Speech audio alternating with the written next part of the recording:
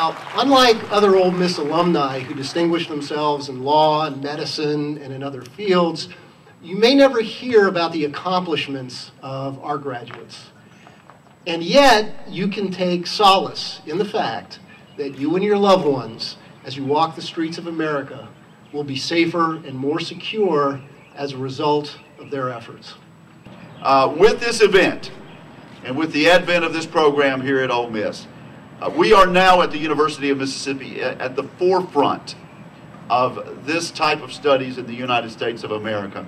I'm delighted to be a partner with the University of Mississippi in this regard, with DIA, the Defense Intelligence Agency, and its university-based analysis training program.